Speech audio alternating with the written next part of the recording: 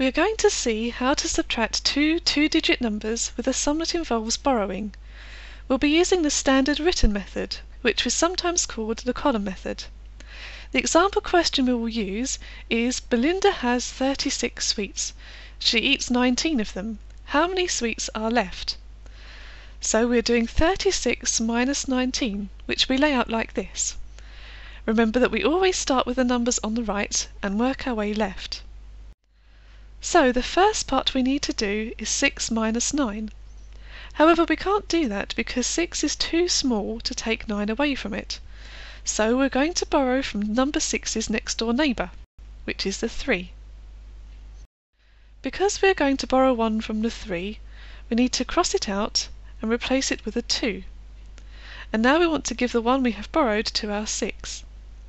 You might think it would make it become a 7, but that's not quite right because we need to remember our place value. Because our 3 is in the tens column, we haven't just borrowed 1, we've actually borrowed 1 10. And if we add a 10 to 6, we get 16.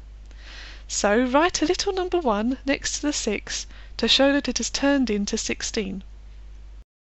And now we can do our calculation. So 16 minus 9 equals 7, and 2 minus 1 equals 1.